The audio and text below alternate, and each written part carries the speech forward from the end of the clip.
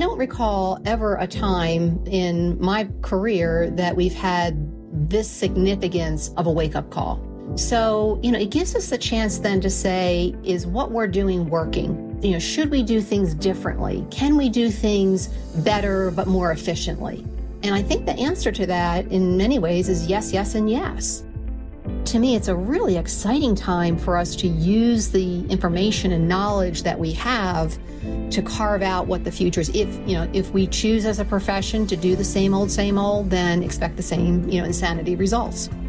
Let's look to these companies and what they're providing for us so that when we do make our instrument selection in order to treat the disease, at least we should know what disease are we treating, because that will guide what we do. Get ready for your unofficial dental hygiene podcast. These are the tales of two hygienists, one East Coast RDH and one West Coast hygienist. Listen as they tackle the profession of dental hygiene with humor and enthusiasm. Now, please join Michelle Strange and Andrew Johnston as they tell you a tale of two hygienists. Welcome back, everyone, to another episode of A Tale of Two Hygienists, episode number 253. My name is Andrew. And this is Michelle. Welcome. And if you're not familiar with this podcast, we do a little chit chat and then we'll get to the interview. It's a good one, so I know you want to get to it. I'm going to say Michelle is back, everybody. Right before I got on to record this, and I knew you were back because I've seen some of your social media posts recently, but there was just yet another epic argument that Michelle's taken part of on social media. So welcome back, Michelle. Shocker. Yeah, I did. I took a hiatus. I mean, if you've listened to this podcast, if you've ever met me, I feel my feelings vocally and intensely. Other people feel her feelings when she's feeling her feelings. Let's just put it that way. Yes. Everyone's going to know it, but I try to be authentic. I try to make sure you always know where I'm at. Yeah. And as much as I don't love to walk a statement back, I will, though. Oh, you've walked many a statement back in our time, I would say. You're very good about it. I don't love it. It sucks. It hurts my soul. But if you're wrong, sometimes. Then you're not. But if I'm wrong, I'm wrong. Or just uninformed and not really realizing it and dealing with some biases that I wasn't aware of. And I've grown. I love to walk those statements back, but... Yeah. So, I took a little hiatus from the social media because I just was at a place where I was not going to be able to work with some people professionally again because I don't have the ability to silo a lot of things. So that was what I was doing. But yep, I'm back feeling like a new person, but I am going to probably take everything off of my phone. What does that mean? I'm not going to be on social media, on my phone. Oh, you mean you'll just be on your desktop and not be... Yeah, I think that's a good idea.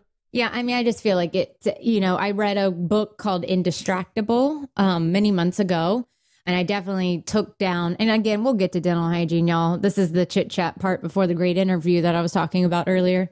But this book helped me, I guess, get rid of all the lottery notifications and just really talked about how our brains get super distracted and, multitasking really, even though I'm currently multitasking while I podcast and I curl my hair at the same time. Yes, you are. Yeah. It's not always such a great idea. So I had taken notifications off, my email doesn't ding me. I mean, text message and phone calls. Yes. But, Slack notifications, email, anything that vibrates my phone in any way that would make me stop what I'm doing and pick it up, because that's how our brains work, that instant gratification dopamine release. And I'm taking it all off and, trying to live a simpler life without all of the things that I read that are super frustrating. No, I would love to have some updates here in a few weeks and see how that actually goes, because I know lots of people have tried that before and they can't do it. And by the way, kudos to you for reading a book, which is also something people don't do hardly anymore, myself included. I'm actually reading right now the Checklist Manifesto, and I have about 3 books sitting on my coffee table that are waiting in queue. And Well, because after after quarantine, and then definitely after the George Floyd situation, I joined a book club called the Historically Accurate Anti-Racist Book Club. And so I have a book a month that I read. Some of them are very heavy and very hard to read, but needed life lessons for sure. So I've been reading a lot lately. Good for you. Look at that self-improvement. I love it. Yeah. Thanks, buddy. Another thing on the dental hygiene side, how I love to bring up things that we talked about probably 4 years ago. Yeah. Whether it's on the podcast or when it's in our personal life, you do love to bring those things up. Fantastic. I can't wait to see what this is going to be about. There's things that sit in my head and I ponder and I'm like, am I wrong? Could I grow on this? Why were they thinking it this way? Why is it this way? Just as a generalization, I don't know, whatever it is, right? So this particular thing that's been not on my mind forever, but I think I came to a conclusion as to why I'm kind of baffled by your comment to me. Because I think as per usual, am the anomaly. So many years ago, I was like, I'm shocked that nobody's probing after me. Like, I think doctors should probe after hygienists. And you were like, yeah, you gave me that face there. Yeah. And it's a face of disgust, everybody. That's what's. But not for check on me, but because two sets of eyes are always better. Like two sets of, people looking at it. And for calibration reasons, I think that there should be that. And then I see that I have always worked in perio. So my very first office, I had to send all those probing depths to the referring offices. I had to then take it up to the upstairs office because they would write these huge letters post-surgery. So everything had to be documented and documented well. And so if I was like, hey, I'm worried about 5, 6, and 7 millimeter pockets in the posterior here, they checked it, we validated it, we came up with a treatment plan, and said, I always had somebody there looking at my notes, looking at my probing depths. And then in my last office that I left, that I was full time in, she was a micromanager. Homegirl was spell checking and putting commas in places. I was like, these are damn chart notes. If I didn't put the comma in one spot, I think it still reads calculus present. Right. Calm down. But she checked it. We always had somebody checking probing depths. I always, it was just so consistently my norm since the day I graduated. All of this to say, now that I'm temping and I'm in these offices as one time or just a few times, I am baffled by why people aren't checking my notes. You don't know me. I know me. I know I'm going to write a damn Bible about this person's situation. But in 6 months when they come back, how are you making sure that I'm documenting everything for your patient and your practice that you have liability over and no one's checking? I find it really interesting. And I get that I see that that's the norm. So I was the weirdo there, but it still doesn't make sense to me, but I get why I was upset. So, should we rehash some of my thoughts now that it's been years later on that? Yes, let's do it. Let's talk. So I now understand a little bit more of what you're talking about, but I feel still very strongly about just kind of the wasted time and effort of qualified clinicians to do their job. I think that's more of the angle I was coming from.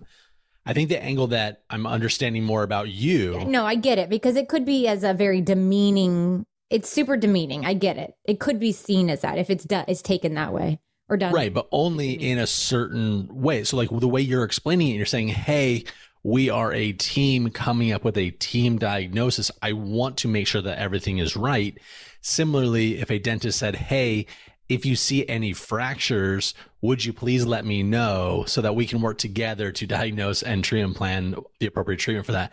Totally get that. In that case, I'm fine with it. Also, temping. If you are temping and the doctor doesn't know you and does want to come and check in a few spots here and there of maybe radiographically there's something that they need to investigate that maybe wasn't showing up on your perio chart, or vice versa, that there was something clinical that they were seeing that didn't show up on, and they just want to check a couple of areas. Totally get it, right? But I think the thing is one person can do it, we're both qualified dentists, hygienists. Like, so one person take charge and run with it.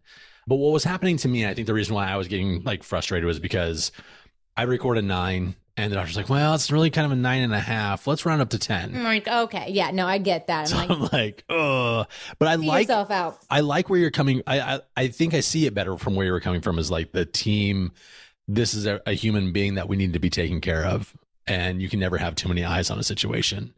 But remember also, for me, perio was never really important. I mean, it was, but it wasn't like my lifestyle, So it was like, this is an interesting thing. But anyway. No, I just think I have a little bit more insight to the idea or what I was getting frustrated with, and just very curious as to why more people aren't doing that.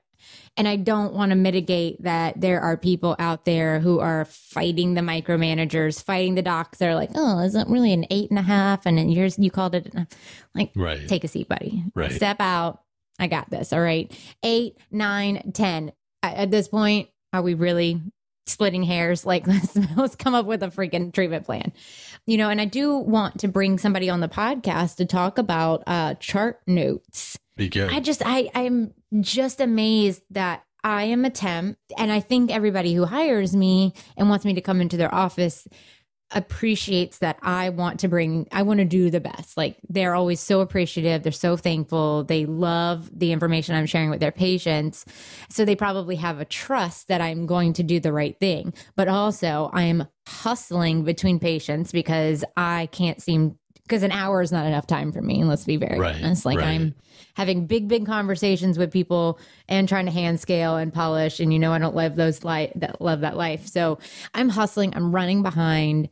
I'm going to forget. Like, I'm just, so I would love for somebody at the end of the day to be like, Michelle, you missed the chart this morning. I'm like, thank you so much.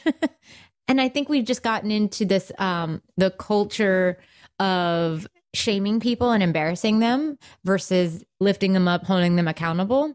And because even an assistant the other day was like, did you start that ultrasonic when you put your instruments? Because I had thrown them in there and then like grabbed something else and was like bagging it up and just didn't even turn it on. And I was like, oh, nope, I didn't. Because I didn't mean to say that and like to be snarky. I was like, that was an obvious thing that you needed to say. Like, I put my instruments in there and didn't start it. The end part of that would be somebody taking them out and they hadn't gotten run. Like, that is an absolute place for you to hold me accountable. I did not feel like it was in a demeaning, shaming way, but I just think we've gotten, and I also don't want to say this, like we've gotten too sensitive, because I think some people they're being cruel with that. Like, oh, you're just so sensitive and you're offended by everything. I'm like, well, you said some rude stuff. So yeah, I'm a little offended, but we aren't coming from a place of being kind with how we say it, and also open that it needed to be said. Right. It's definitely double-edged on that one. I look forward to that podcast. So if we can find someone that can talk about chart notes for extensively, or maybe, put it together as part of a roundtable or something. I have somebody in mind because the universe said, oh, you probably should have somebody on, as I was thinking about it. And Dwayne Tinker from Talking with the Tooth Cop had a podcast about chart rating. And I was like, so I texted him. It was like, oh, hey, buddy. I'm going to need you to bring that content on over here. Okay. Yeah. So I think we're going to have that. So if you guys have any questions, let me know. So along the same lines, we are working on doing like this little retreat this weekend coming up in like 2 or 3 days from whenever this releases. And so we need, if you guys are listening to this, like the day that it releases, will you please reach out to us and let us know what you guys want to hear about? So chart notes is going to be something coming up. What are you looking at me all weird for? I don't know. Oh, okay. Just a regular weird one. So if you guys just a normal weird look. If you guys have something you want to listen to, or there's an expert you want to hear more on, let us know, because we are compiling 2021 this weekend. So please reach out. And also, if you like the very specific things about this podcast, you don't like specific things, and if you're like, I don't like y'all's intro, that probably isn't going to change, because I like to talk and have these venting sessions. So I've tried to get her to shut up for years, you guys. Yeah, it's just not going to happen. It doesn't happen. I mean, I started a podcast for a reason. Yeah, to talk a lot. a lot.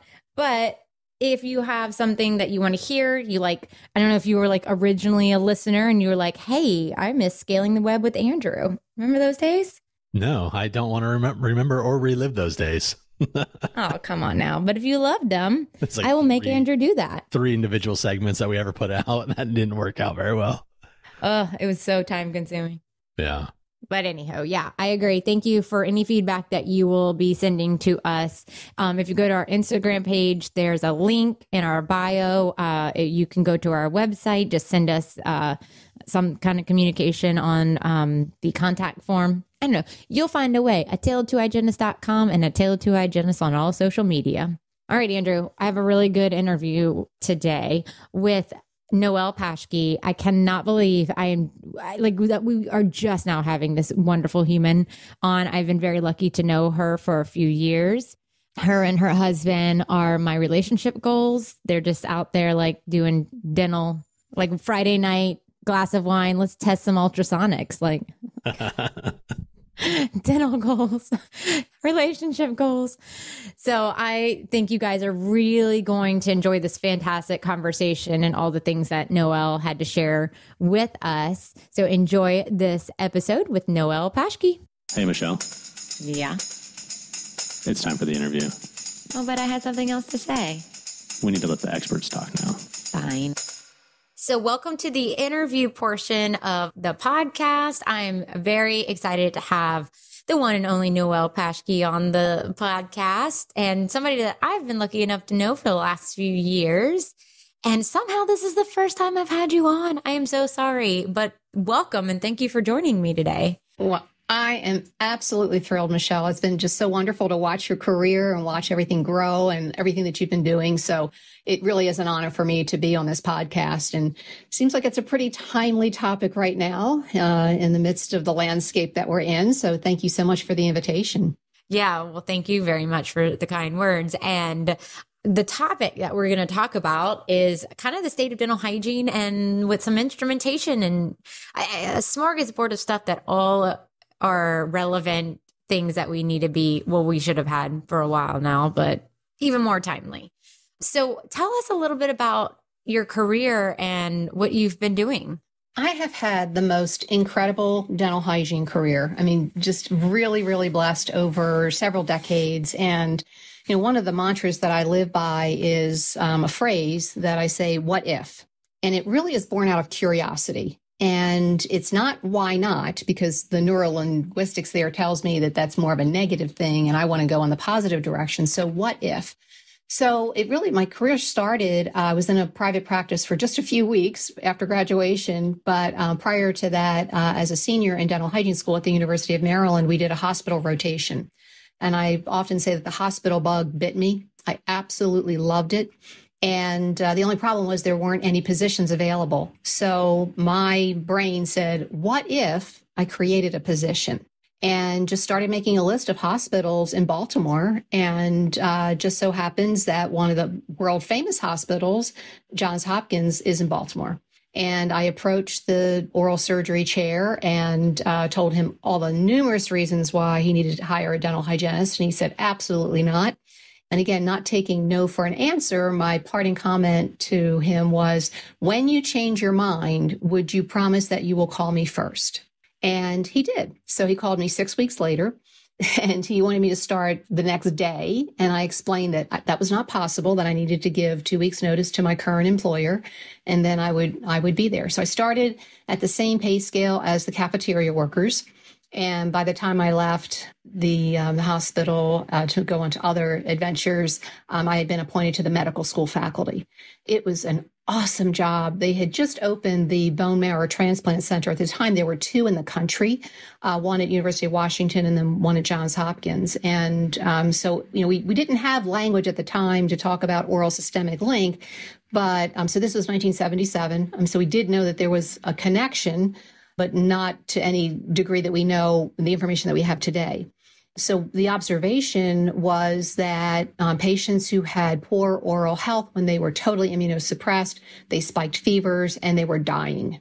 So this was a real deal. So it was a matter of seeing these patients prior to their total immunosuppression, trying to get them into health, and then also trying to keep them in health was a real challenge because there wasn't a lot of research at the time.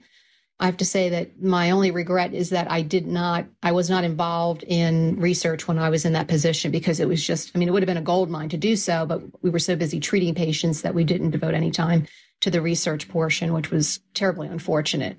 But having a conversation with the head of the oncology department, he called me over and he said, we have a patient, they have a fever, they absolutely they're a mess. And he handed me a water pick, which I am a total water floss advocate, was then and now. And he said, I want you to go, clean up their mouth. And I said, I'm sorry, I can't do that. I've already taken a look at their hematology report today. And, their white count is way too low. I'm afraid if I do that, they will spike a fever more so and potentially die. I said, preferably before they're immunosuppressed, I would like to see your patients, take care of them. I said, I will come every day at bedside. I will take care of them every single day and brush their teeth personally. And he said, you can't do that. And I said, well, why not? And he said, well, because their gums will bleed when you brush them. I said, well, why do you think that? And he said, well, when I brush my teeth, my gums bleed. I said, well, I would be happy to see you in the clinic as well. So there was some definitely pioneering work there. Yeah. So that was out of the gate. And, I look back and I'm thinking, wow, I was 22 years old and it was just an amazing position. But from there, transitioned into a really incredible perio practice. Then also from there, had a time where I taught at the University of Maryland Dental School and then made a transition into corporate dentistry, having worked for Dentsply for several years, started that education department, the clinical educators there. Then from there, Philips, had a team of educators there as well. And then most recently for Acteon. So 3 international companies, all 3 very different cultures. One an American company, one a Dutch company, and one a French company. So just really fantastic experiences all the way through my career. And so now that brings me to today. And just this past January, I started my company called Ultrasonics Plus. And the purpose, really what I'm looking for, is to create clarity and create confidence and clinical excellence in the area of ultrasonics. So we were off to a really great running start at the beginning of the year. And I have to say that, like for everyone else, COVID has changed the environment and with that change of landscape, how things are being conducted. So, they had been live in school. One of my favorite things to do is to work with faculty and having them transition. And actually, it's not so much of a transition, but just to understand the differences in ultrasonic technologies and how to apply them. So it's been really cool. I get to work with my husband, who's an ultrasonic engineer. He invents, and then I teach. We've dubbed the name that we're Mr. and Mrs. Ultrasonics, and we actually have an ultrasonic lab here in our house. So sometimes date night is, going to the doing ultrasonics. Listen, that's relationship goals for me. I'm like, how do I want to do dental nerd stuff for like a date night, drinking wine. Well, I'll tell you what, come visit us in Missoula, Montana. You are welcome anytime. Well, all of my favorites are in Missoula, Montana. So my goodness, what an honor. I know. Who knew that Missoula, Montana is like this dental mecca that it really is. So many fabulous people there and fabulous companies as well. Yes. Yeah. Well, you've been a real pioneer in the dental industry, and I would love to hear your thoughts on the state of dental hygiene currently. So we are really at an awesome time. Okay. That's the opposite of what normally people We are, because, I think when we're in situations of that we're in right now, like this current, what I refer to as landscape that we're in, it gives us a moment to pause and to think about the next steps. And I don't recall ever a time in my career that we've had this significance of a wake-up call. So, it gives us a chance then to say, is what we're doing working? Should we do things differently? Can we do things better, but more efficiently? And I think the answer to that in many ways is yes, yes, and yes. So that's what I look at. I'm not trying to be, Pollyanna and just like, it's all sunshine and roses, because it's not. This is a really, really hard time, but it also gives us the opportunity to put the puzzle pieces back together, get off of that treadmill of just doing the same old, day in, day out, and really thinking it through. They're the things that excite me, and that the things that I look for dental hygienists, that those moments of discernment, not to just do something because it's a tradition and that it's something you should do. I mean, looking at sequencing of the appointment, why is it that for years we've left our health education portion of the appointment to the very end if you had time? When in fact, that should be the first thing we do after our assessment, after a diagnosis is made, then for us to do the behavior modification part before we do any professional instrumentation or interventions on our part. The other thing that I think it brings us to is our roots of dental hygiene being preventive specialists. And not only preventive specialists, but early intervention specialists. Again, never been a better time to do that. I mean, so there are a couple of things that are, the puzzle pieces are all coming together at the same time. So you have this pandemic going on. But, you take a look at the AAP, and they just, the last time they updated the AAP periodontal guidelines, that was 1999. So now they were updated 2018. And so taking a look at that, it really should jostle us to realize that we are in the medical field and our specialty is located in the oral cavity, the head and neck area. But we are really medical professionals. For years and years, we've been talking about this oral systemic link, and I just think we've been skating along on it.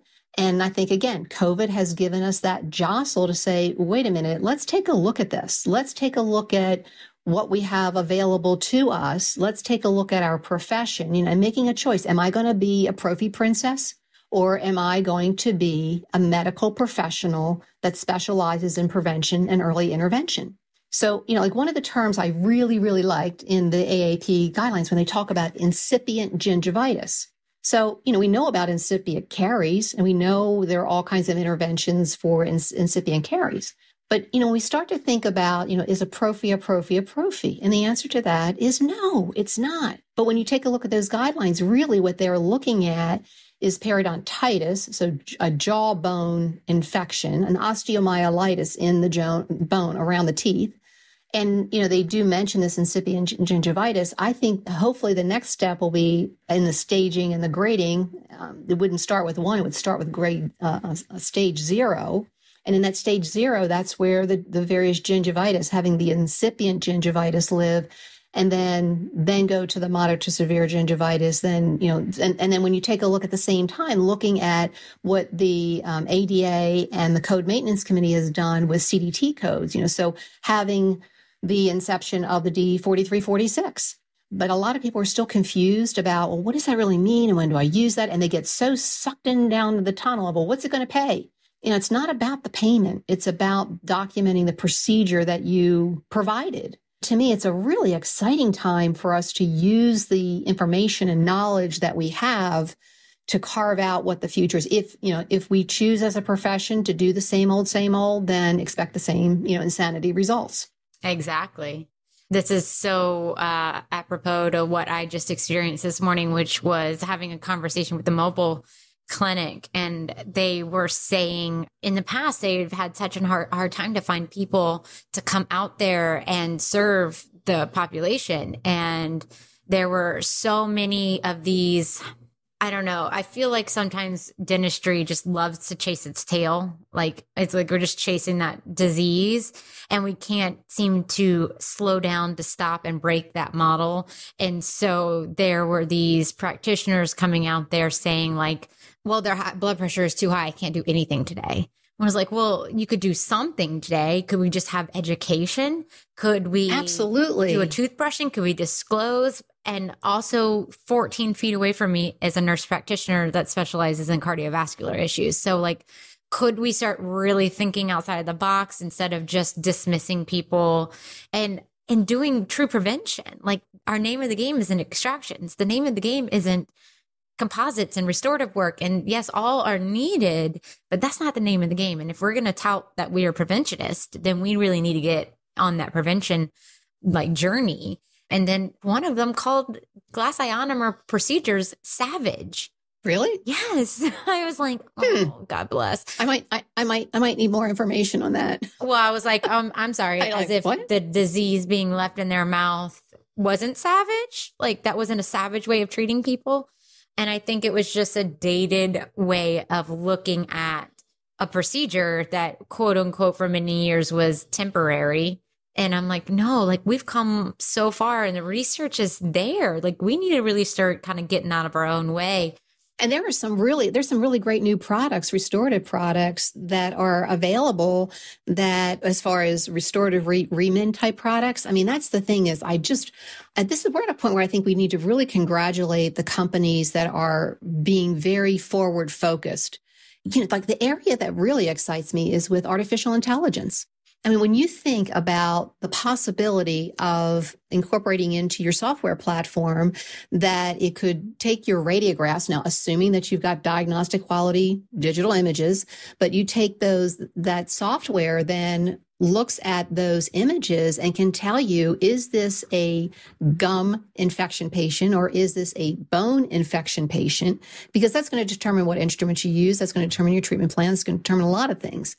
And, you know, that is exciting. It's like, because I wonder, it's like, you know, there are lots of things that aren't new news.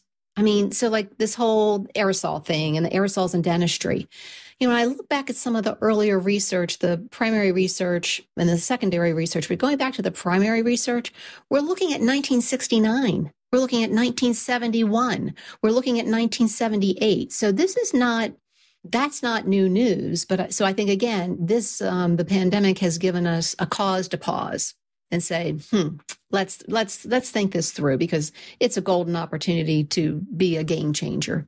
And let's hope that we see the needle move in that way, because it has been a concern that we should have paid more attention to, but very similar. Like, I know this has been made many times a comparison, but it's very similar to what Hep B and HIV did for us in the late 80s, early 90s, where now we have a bloodborne pathogen standard. And now we're going to have to really look at the fact that we do have transmission-based precautions and we do have airborne precautions and droplet precautions.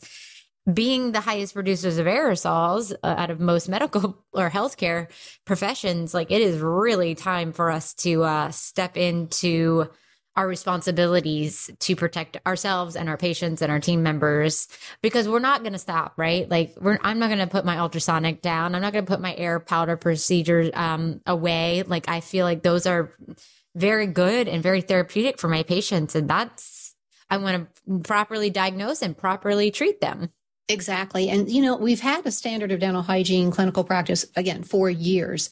And, you know, one of the observations that I was able to make working for international companies and just being in different environments, different countries and things like that, you know, I just look in North America and the difference between how Canadian hygienists think and how American hygienists think. I keep going back to why is there a difference? But here's my observation.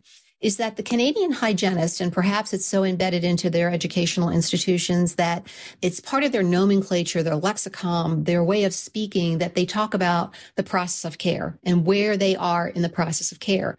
Where I find with American hygienists, we tend to we just jump right in and start scaling. And it's like, well, wait. What are we trying to do?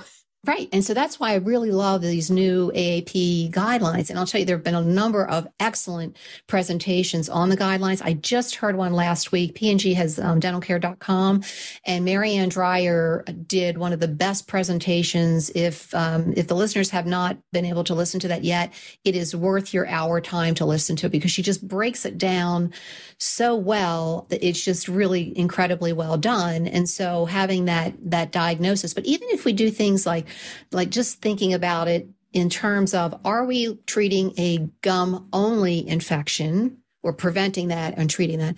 Or are we treating something that's more extensive, more severe, has other modifying factors, mitigating factors?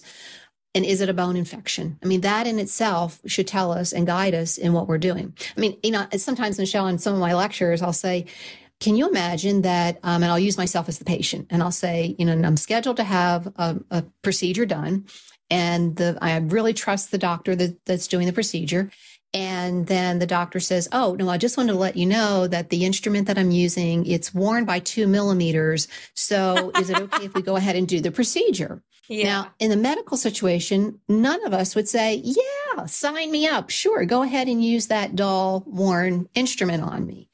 But yet somehow we get into the habit of doing that. So that's also another pet peeve for me, whether it's hand instruments or ultrasonic instruments. But I think, again, we need to pause and say, what's going on. But here's the great news. Again, we've got companies that have really stepped up the game as far as having either instrument subscription services, sharpening services, third-party sharpeners, or the original manufacturers of the instruments have sharpening services. American Eagle had introduced us to Sharpen Free. LM has Sharp Diamond that's on the market now. And then Hugh Freedy just recently released their new Harmony instrument based on the research that they've done with pinch force issues. And so it's, I think, again, let's look to these companies and what they're providing for us so that when we do make our instrument selection in order to treat the disease, at least we should know what disease are we treating, because that will guide what we do. So true. So true. I just want to let the Princess Prophy people just think it through. I want you to be the medical professionals that you are, the prevention specialists that you are, the early intervention specialists that you are, because the Prophy Princess days, I think, are numbered. I have a problem. I struggle. If you've listened to this podcast at all, ever, you know that I probably struggle with people who don't strive to do the best type of care. Like, I have very high expectations for myself and for my colleagues and for my patients and for just people in general. And that's my problem. Like, I got to realize that not everybody's going to reach my expectations. But when you went into a profession and, okay, maybe it wasn't told to you and presented in this way that you were going to be important in the overall health of a human being. And you just saw it as, I clock in, I clock out, I go to school for 2 years, I make a decent hourly salary, I am going to go home and have the family life and all of that. Like, I get it if that wasn't presented to you. And now to be told, like, you need to step it up, that it would be a hard pill to swallow. I understand that. However, if you are not going to sign up to this role of being a healthcare provider, you got to step out. That's my strong opinion. You got to go, because it's not going to help our profession. It's not going to help a patient. And then ultimately you're just going to get frustrated as we do transition into better, bigger, more definitive ways of maintaining people. And it might be outside of your, I pick up a scaler, I scale, I polish, they get the heck out of my chair, I go home at night. But, sometimes I think we need to look in the mirror at ourselves, because I think that, and I certainly recall this very early on in my career, is that, when people spoke about dental hygiene as, quote unquote, a job or a career, trying to distinguish the two, one of the first things they would say is, oh, it's really great. You just have to work a couple days a week and you make really good money. And it's like, what did I hear about patient care? What did I hear about, so I think that we need to put on the big girl panties and the big boy boxer shorts and realize that when someone says, what do you do? My response, it's not that I'm a dental hygienist. My response is, I'm a healthcare provider. And they're like, oh, are you a nurse? I said, no, I'm a dental hygienist. And I specialize in prevention and early intervention, non-surgical intervention. And they're like, really? I said, yes. And I said, yeah. I said, it's a great profession. I said, in fact, a lot of the things that we see in the oral cavity, I said, can signal other issues that are going on with the rest of your body. I said, because after all, we do know it is all connected, right? And they're like, oh, yeah. So it's just more than like making teeth like white and pretty and shiny. And it's like, absolutely. I said, that's one of the fun jobs. It's one of the fun parts of it. It's not the only part, though. No. And, I think we have to start with ourselves and how we think about ourselves, how we think about our own profession and the internalization of that.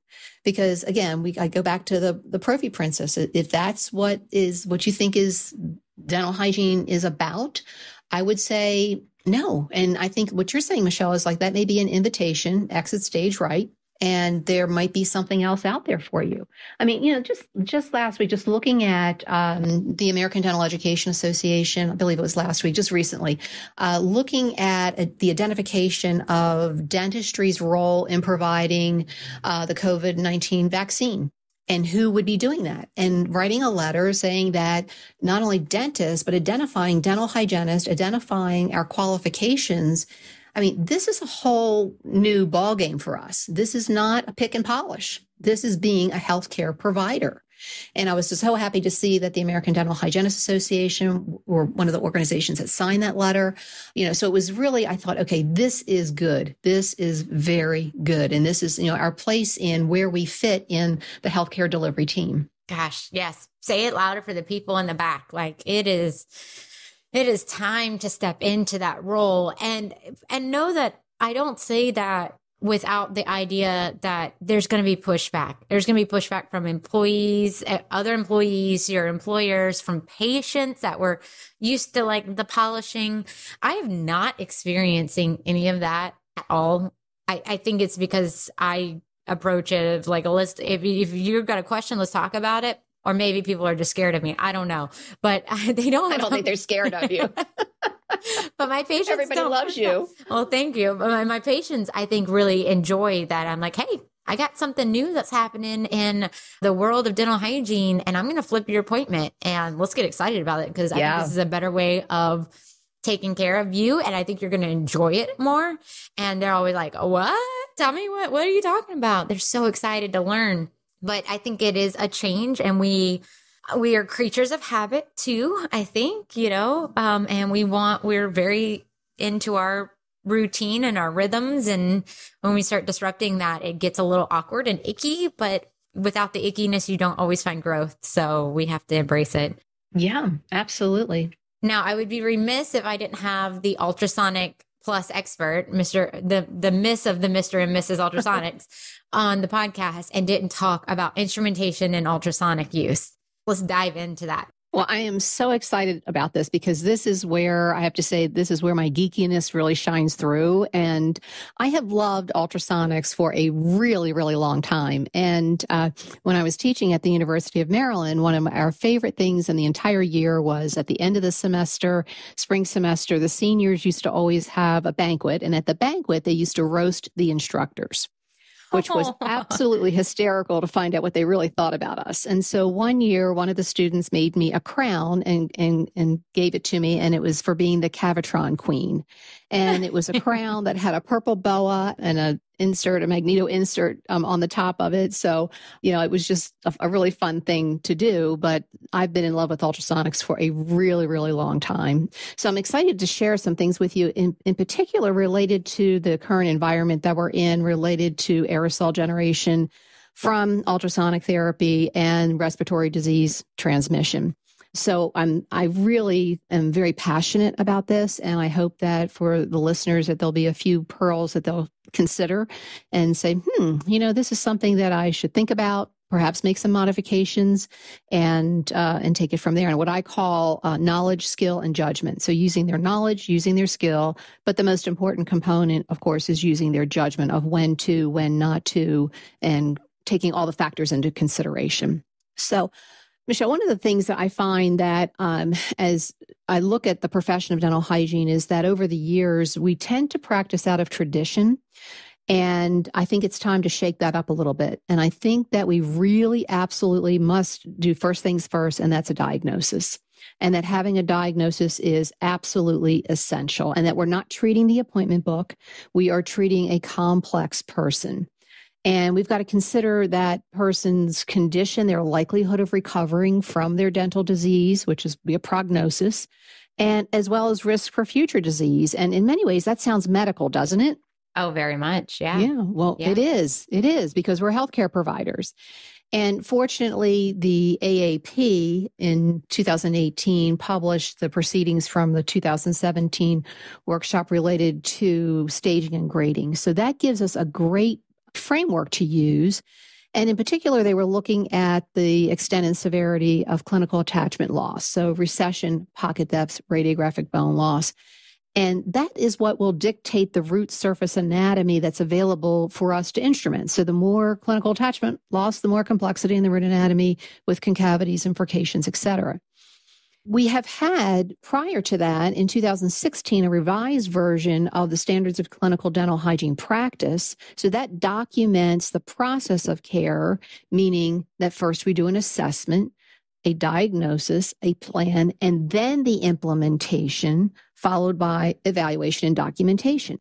And many times I think we operate at such warp speed, we just jump into that implementation phase without considering the assessment, the diagnosis, and the plan. And then, we do this implementation part, and many times we don't do the evaluation part of, did the therapy that we provide actually work? Is the patient getting healthier? So those two, I think, are keystone documents for us with the AAP in collaboration with the European Federation of Periodontology. With that document on staging and grading, and then the standards of clinical practice really should be dictating what instruments we're using. So when we talk about ultrasonic therapy, what we're looking at is that it has two components, and it deals with frequency and amplitude. And someone might say, who cares?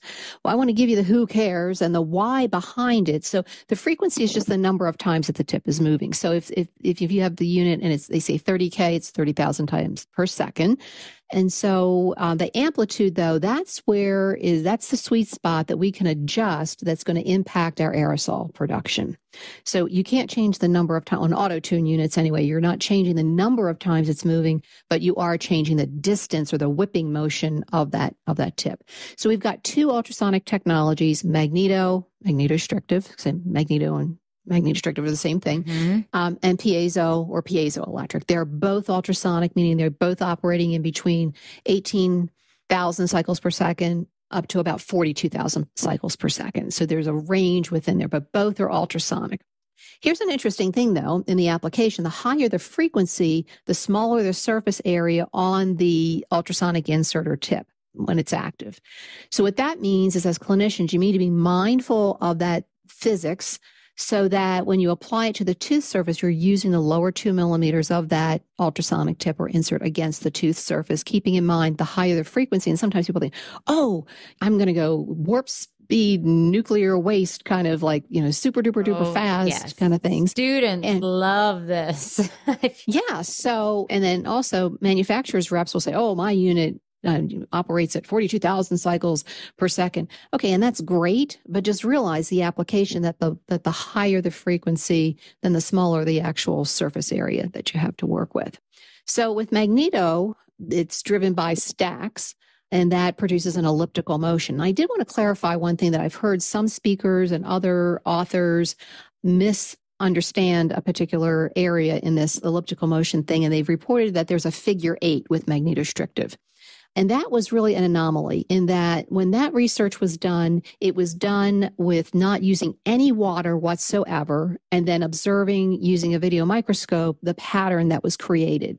When you don't use water, it is possible to get a figure 8 movement of the tip. However, in a clinical situation, you would never, ever not use water.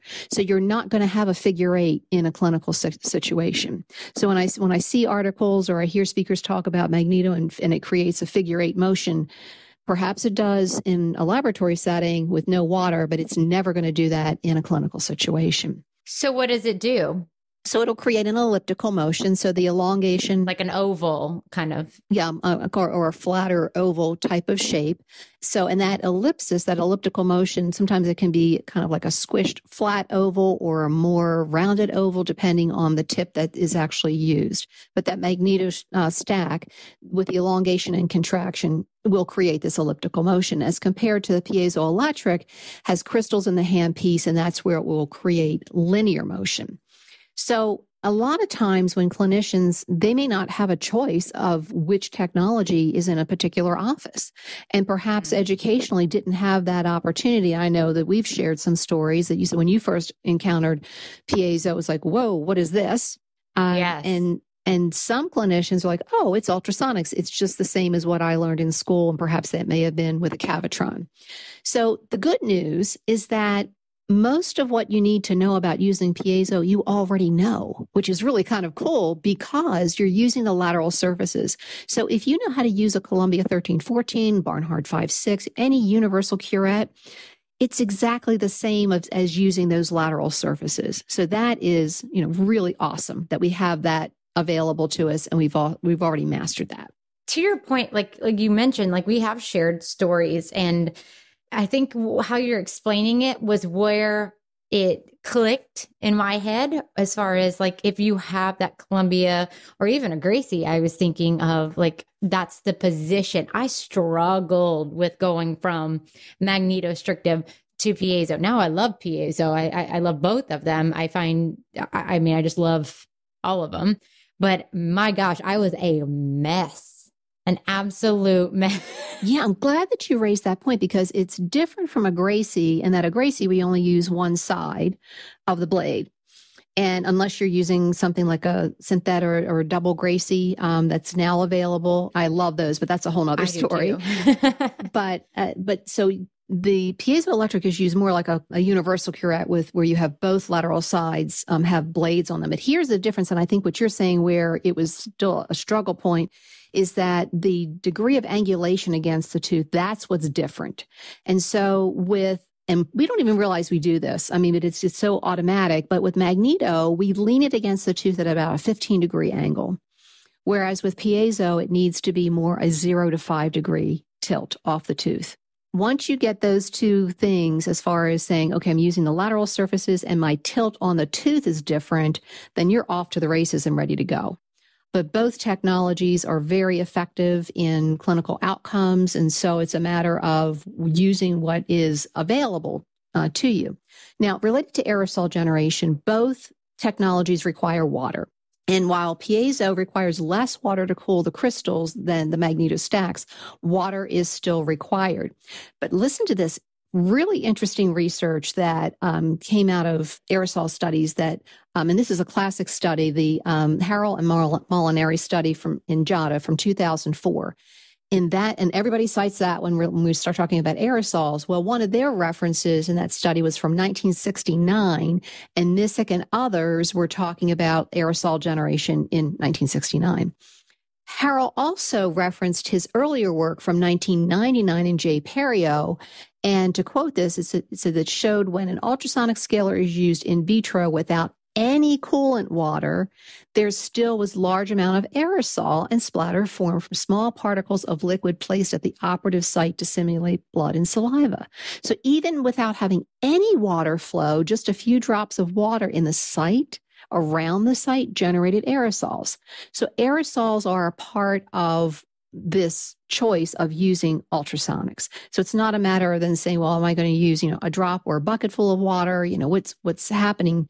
But there are things that we can do to change the circumstances, so to speak. And so it really does go back to your knowledge, your skill, and your judgment about whether you should or should not use ultrasonic therapy. And it's proven therapy, but you do need to think it through for that particular patient's condition, their diagnosis, and whether it's an instrument that is appropriate in that particular situation.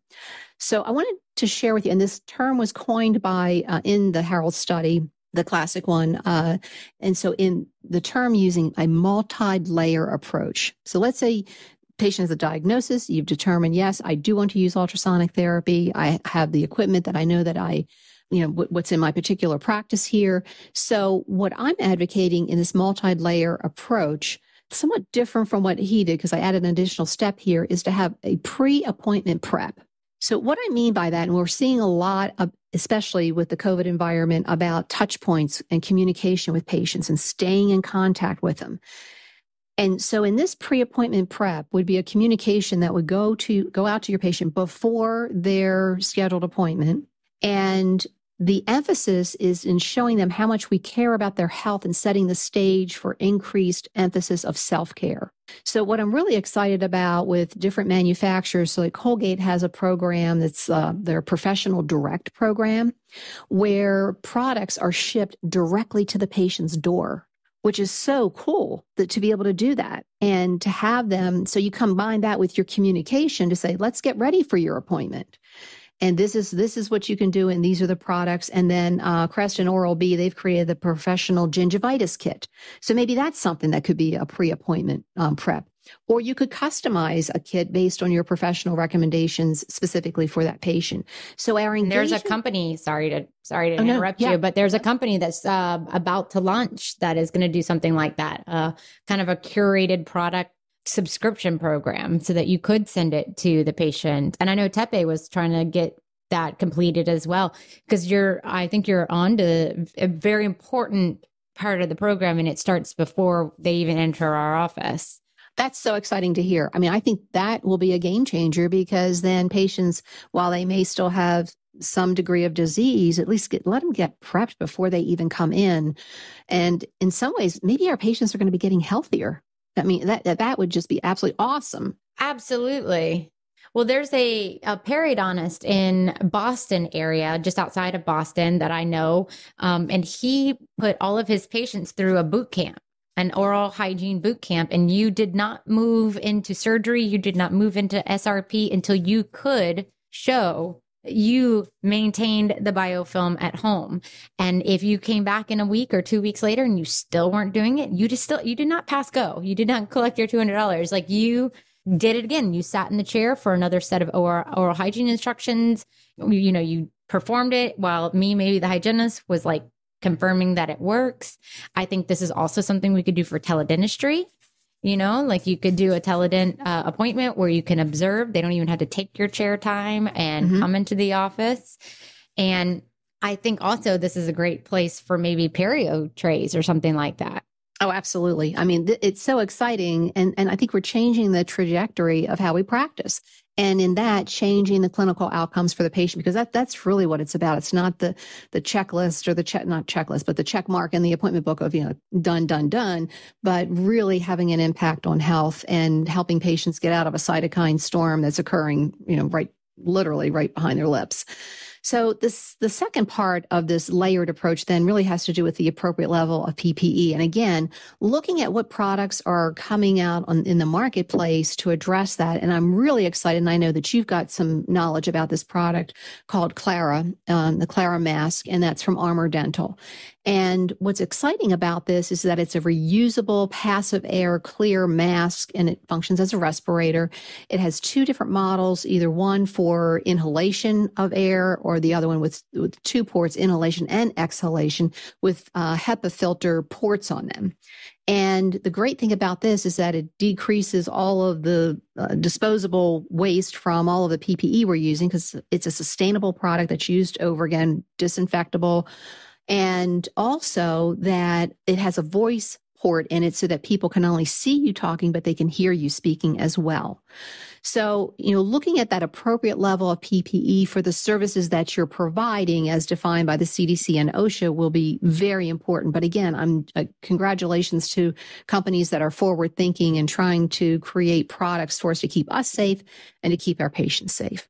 It is about time. We needed these things. We have. And that then when we take a look at other things that are available, the pre-procedural rinses would be the third step in this layering approach. And in that part, we had, the ADA website showed that pre-procedural rinses were advocated, and they named specific types of pre-procedural rinses, and then it was off the website, and then now we're hearing more in the literature.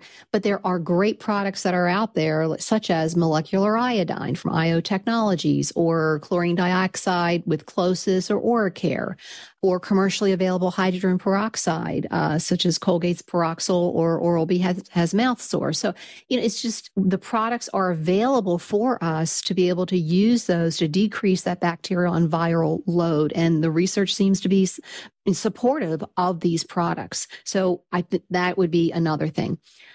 Now, an interesting piece of research that just came out within the last couple months related to using a dual HVE, reducing the aerosol burden that is in the air. Now, I know you and I've discussed about in the past, we're big on, we'll just use a saliva ejector.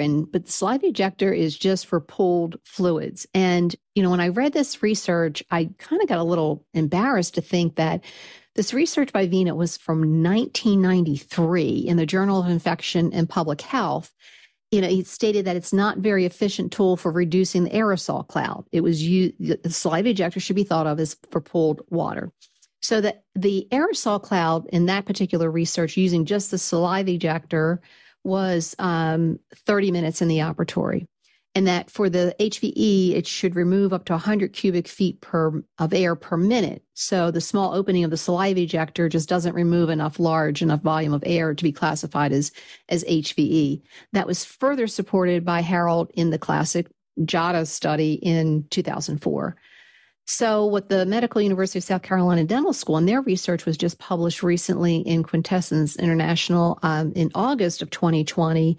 And they showed that using 2 HVE devices were best at reducing aerosols. And the way that they did that from a practical standpoint is they installed a T-junction in the HVE line.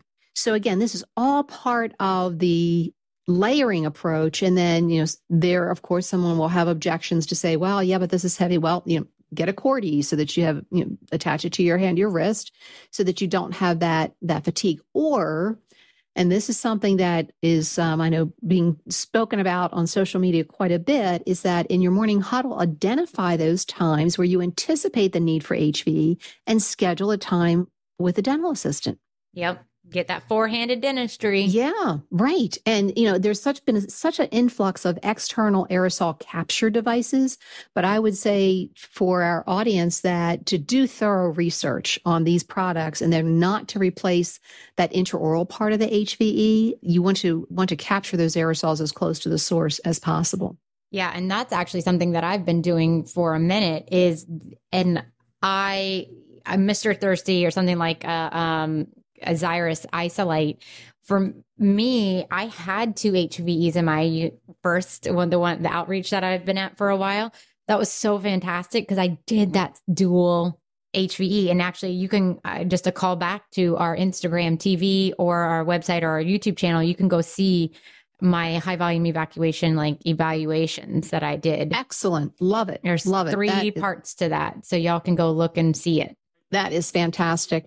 So here's something that was rather interesting recently about, imagine that there were no aerosols produced at all. How could that be? So investigators from the University of Illinois, Chicago, again, in August of 2020, they published an online article in the Physics of Fluids, and they were adding an FDA-approved high molecular weight polymer, so it's a polyacrylic acid, in water to create viscoelastic forces preventing droplet formation. Well, isn't that a mouthful of gobbledygook? Yeah. But basically, they made the water stretchy, is what they did. So instead of aerosolizing it, it made it stretchy. And by making it stretchy, it didn't create the aerosols. Well, that's a thought. Isn't that incredible? So and they actually went ahead and they have a provisional patent on this. And while the research looks promising on this, that there still needs to be more research related to the biofilm matrix and what it does to that biofilm matrix and being able to create shear force to dismantle the biofilm, as well as what that material, the liquid, actually does to the piezo crystals or the magnetostacks and how they behave long term. So we go from, okay, we're going to cover ourselves up with all kinds of personal protective equipment, and we're going to have the patient do pre-procedural rinsing and all that kind of stuff. But looking at research that's really out of the box of let's change the stretchiness of water, and maybe that will be something that will help us. And that's a piece of research that I'm in that their body of knowledge, something that I will certainly be following very closely. But isn't that cool? I know, that's fascinating. Yeah. Yeah. Absolutely. Yeah. So when we get down to then the actual technique with ultrasonics, so first of all, you have to make a decision. Are you going to use it or not use it? What's the patient's diagnosis and is it appropriate? So the next part is then using serviceable ultrasonic inserts and tips. And by serviceable, I mean ones that aren't worn. So all the way back in 2006, Leah and his colleagues in the Journal of Clinical Perio, they showed that if a tip was worn 2 millimeters or more, it was 50% less efficient in cleaning because it decreased the amplitude. So a medical provider is not going to do a procedure with instruments that are worn. You wouldn't let them do that. So that requires that about a monthly basis that we collect all of the inserts and tips and we inspect them and we measure them.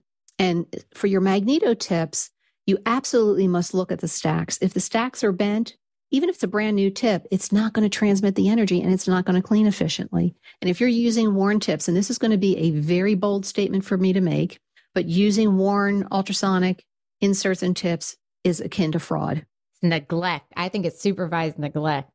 I have to agree with you. Yeah. I mean, let's be bold because this is how we make changes, right? But we got to call it what it is.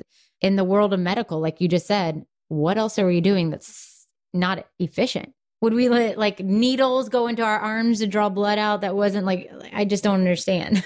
Yeah, exactly. And what happens is that when you use worn inserts and tips, it will burnish the calculus. So now, and then that, trying to remove burnished calculus, I think is one of the toughest clinical procedures for us to do. And then trying to even detect the burnished calculus, that's a whole nother, that's a whole nother episode. So, right. So when we're actually using our technique in adjusting the power, we're going to power down. Remember, the power adjusts the amplitude. So if I don't have as much whipping back and forth, I'm not going to create the volume or the spray of the aerosol. So just because a manufacturer says that a tip can be used on high power doesn't mean it has to be used on high power. It just means that that's the maximum it should be used on. So you can always turn the power down. So when you do that, that means that your technique, you must stay in contact with, let's say, the deposit that's there, because then the energy is captured and it will then fracture the calculus. If you're on again, off again, then, not touching it, you're not going to get that energy building up in order to fracture the calculus. So it is a difference in technique. You're not going fast. You're going low, meaning lower power, and slow, being very methodical, going over every root surface as if you're coloring in the entire surface. So using this methodical approach, it takes time. And it should not be rushed. It takes expertise in knowing the root anatomy. So it's a matter of then using a layered approach, but then changing our technique so that we're going low and slow. And it will take a little bit longer to do. The thing we don't want to do is press hard. When you use more pinch force and when you press harder, you're actually dampening the amplitude of the instrument. And you don't want to do that. So, light grasp like a probe, about 20 grams of pressure that you're pressing against the tooth, but staying in contact, going low and slow. So it really is a combination of using your professional knowledge, your skill with going low and slow, and then your judgment of when to use, whether to use ultrasonics, or perhaps you say, no, for this patient, this is not the best thing to do, but that is something that is part of your professional judgment. Man, this is all so great. Because one of the things that I needed a reminder of is that slow and low, because and your patients will appreciate when you put that thing on low. I'm going to tell you right now, my students always do this where they like jack up the power, right? And then the patient, I walk over and they're like, oh, the patient's just so sensitive. And I was like, well, I bet they are. Yeah. I was like, so we turn it down. And then the patient's like, oh yeah, that's not so bad. I'm like, see? You literally were trying to jackhammer their tooth. Like, let's not do that. Let's do this like calmer way. But I personally sometimes need to remember that as well. And how that stroke, it's more continuous versus me like touch and shatter and move on to the next deposit. Don't you get a serotonin rush when a piece of calculus pops off? Oh, it's like crack in my veins or like yeah. I don't know if crack goes in your veins. I don't actually really know, but it's a high like no other. Yeah, I know. So, but I think it requires that we learn to be patient with it. But the big caveat here is that if you're using worn inserts or tips, don't expect it to work. It will not. It just can't do the job. So, working with your manufacturing reps. I mean, a lot of them have special, and the other thing to do is like having a measure party. If you don't have the time to do it, invite your rep in and say, hey, could you gather all my inserts and my tips and measure them for me? And in that trusting relationship, have them go through and say, yep, these are the ones that are okay. These are the ones that aren't. This is what I have for special. This is what I can do for you. But I think so many times that we're using equipment that is just not serviceable anymore. So it makes it exciting that through this whole pandemic and the times that we're in, that we can pause and say, all right, maybe it's time to do things a little bit differently. More efficiently and effective. Like we were just like chasing our tails We needed this pause and to rethink. And if I could just build on the conversation of tips and get your thoughts on this, because one of the things that in school I learned with magnetostrictive, I really started to learn my tips. Marianne Dreyer was so kind after many, many years of me being in perio and using right lefts, showed me how to actually use them properly. Yeah. I was definitely using them wrong. I've learned about the triple bin. And then as I migrated over to piezo, the conversation when I have like on social media or in the world, if I ever go back into the world again, when we're at these conferences, the conversation I would have is like, I love my piezo now. I mean, I love them both, but I really, I appreciate it for what it is now. And one of the things that I had to not only get past was, of course, the technique that we just discussed, but my tips, because a lot of piezo tips that I see when I go into these offices are like these giant beaver style tips or these extremely fat and large and people not knowing how to use those tips with the right settings. And so it wasn't effective. It wasn't efficient. The patients were annoyed by it. It was like very messy.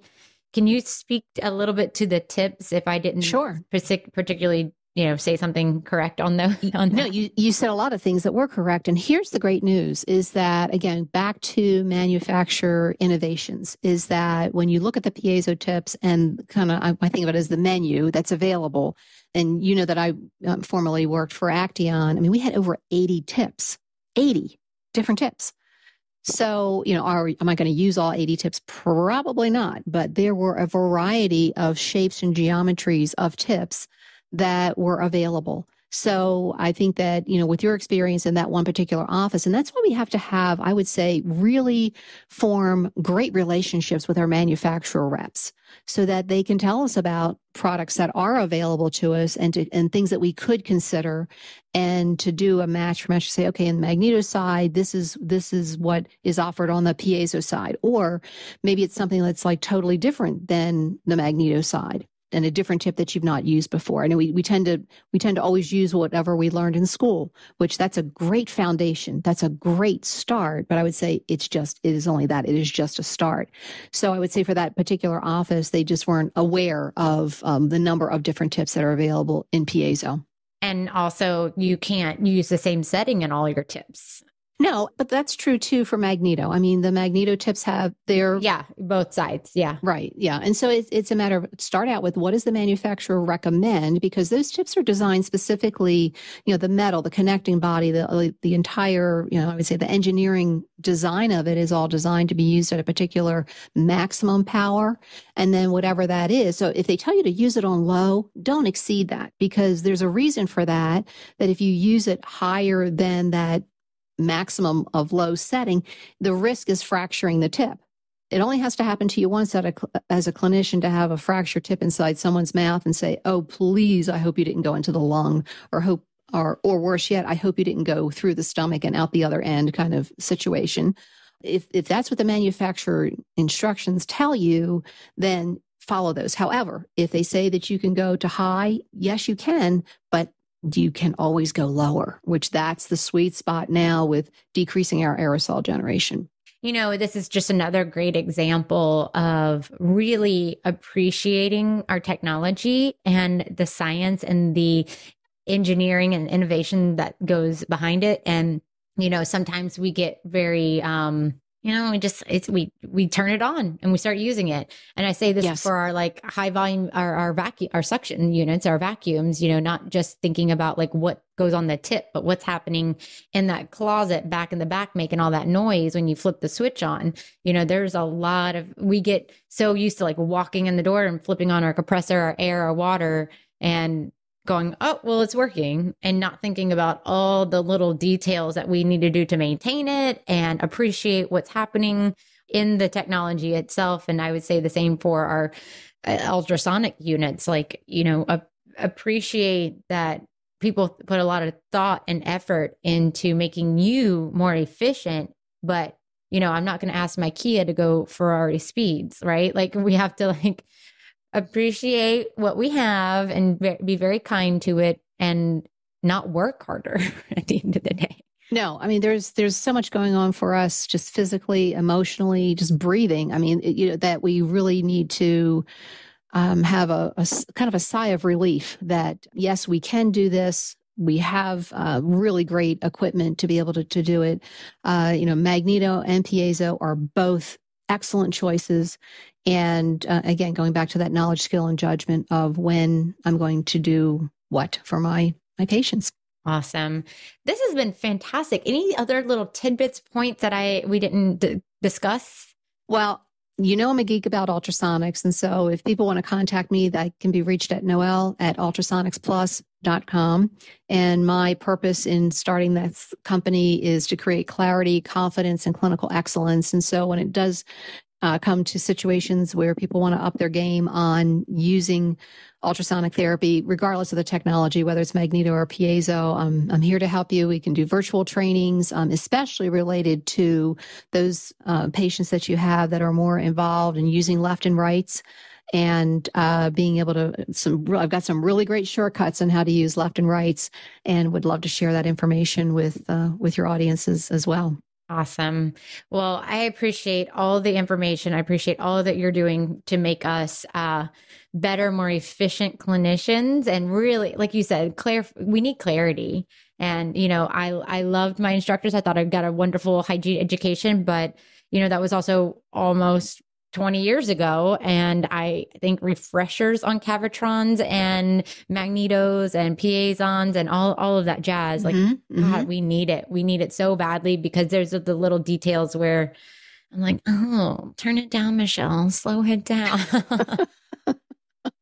Check your tips, all that stuff. Well, if that's the one parting comment, I would say, yeah, check your tips. Please check your tips. Yeah, that's all right. Well, this was fabulous. Thank you so much for your time. Oh, my pleasure. It's been fun. I always love speaking with you. I feel like there's this combustible mind thing that happens, and I absolutely love it. So thank you so much.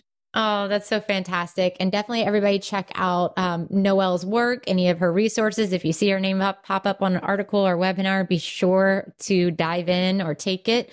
You won't regret it, I promise. And thank you again, Noel. Best of luck with Ultrasonics Plus, and thank you for all you do for us. Oh, thanks, Michelle. I think that we really wrapped it up beautifully. Noel did a great job. And so reach out if you have any questions, and definitely take one of her courses if you are ever able to. You won't regret it. Any thoughts as we close up, Andrew? No, I'm really looking forward to hearing everyone's thoughts, though, about what they want to listen to coming up. So please, please, please, we can't say it enough. Let us know what you are wanting to hear. Yeah, and send us your feedback and share this with all of your colleagues. We love how we grow, and that has been, for the most part, always organically. People sharing things, people learning a new little tidbit and spreading the word. And we really appreciate that, because our guests are so fantastic that they deserve to have their message out in the world, I should say. So share it with your colleagues. That'd be fantastic. And if you haven't already, subscribe to our newsletter, follow us on Instagram, Facebook, and LinkedIn. And if you have any questions at all, you can email us individually, Michelle at a tale of two hygienists with an s.com, and Andrew at a tale of two hygienists.com. And thank you to PDT for supporting the CE portion of this episode. Because y'all, you get CE. If you go click the link in the show notes, that will take you over to CE Zoom to take a quiz that will give you a CE credit, self-study CE credit. And we appreciate PDT and their amazing people and their amazing instruments for sponsoring that. So go check out pdtdental.com and tell them that you appreciate the free CE. All right. Anything else? Good. All right. Y'all have a great week. Bye, everybody. Bye, y'all.